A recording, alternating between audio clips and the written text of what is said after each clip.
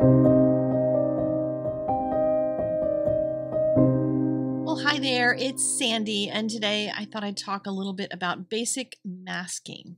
And this is masking for stamping, and I did a tiny tutorial on social media recently, and lots of people really liked it, said the analogy works, so I'm going to try to put that here on YouTube as well. So pretend there's some emojis that are lining up for a group photo. Those represent your stamps. Which one is in the front? And you need to figure out who's in the front, and that is the first one that you're going to stamp. And then for the successive stamps, you need to mask that one out and find out which stamps are going to be right behind it, which are the next ones in line. And then you stamp those. And then you mask those out. And you stamp anything else that's behind it.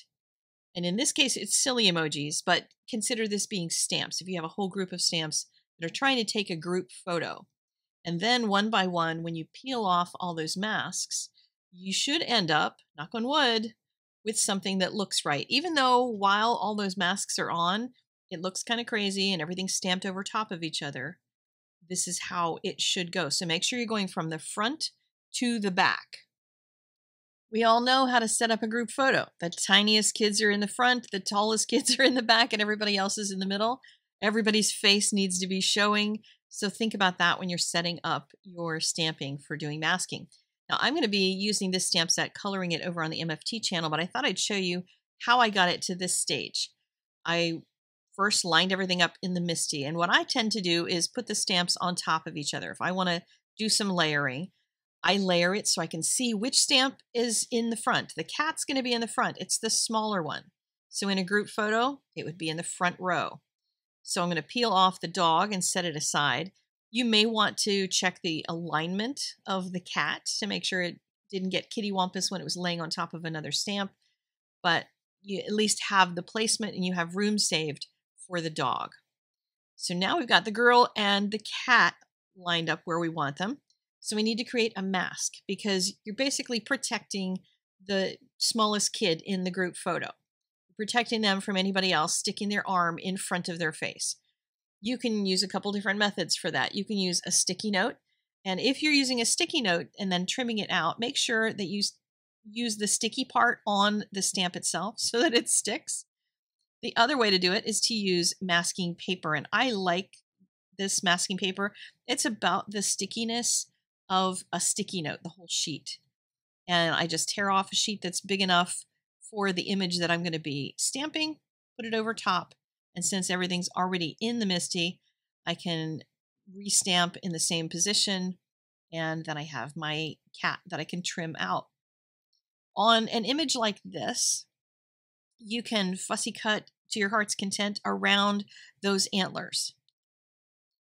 However, that is not actually required. You don't have to fussy cut every little detail.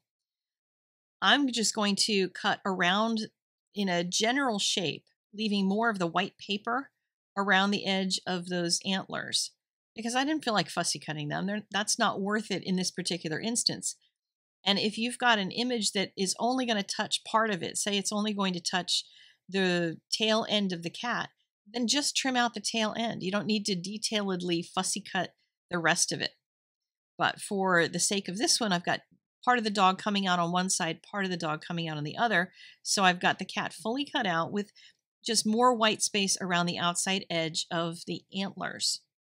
And I'll show you why that's okay. So now I'm going to line the dog up. I'm making sure the dog's face shows, just like in a group photo. Make sure it's not covered by the cat that is in front of it.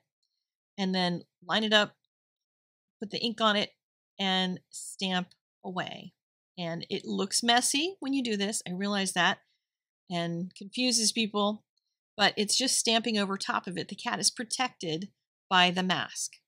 So you can see here that the dog now appears to be behind the cat because it didn't stamp on top of there. This little edge right where the antlers are can be fixed easy with the line of a pen. And when you've got a little edge like that, it's much easier to use a pen to fix it than it is to fussy cut all that kind of detail. So don't make life harder on yourself. Now, I decided I'm going to color this using colors from Beata's card that was sent in earlier this summer. So you can see all of that coloring over on MFT's channel.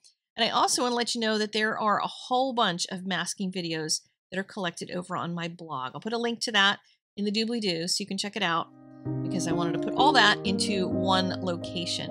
All right? I will see you over on MFT's channel. Links for supplies here are in the doobly-doo, and I will see you again next time. Bye-bye.